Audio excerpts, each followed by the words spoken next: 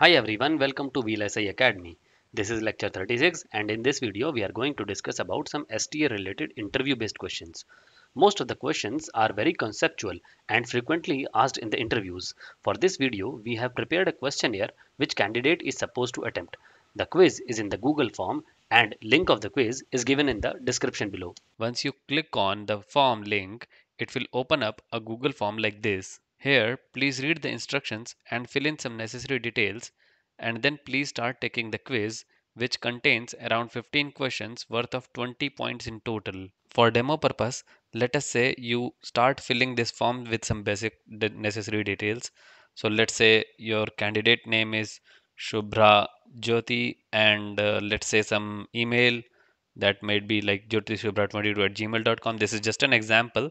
So now let's say if you press next, you will start seeing the questions.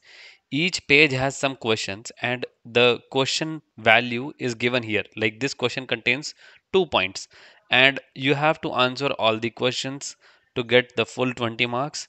And once you start marking it here, then you will go to next page, again some questions, and then again if you go to next page, there is one numerical which is real life based given here.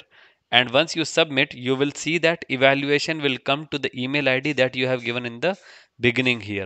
So once you have filled in all the questions, immediately you will see your evaluation that how much you have scored in these questions.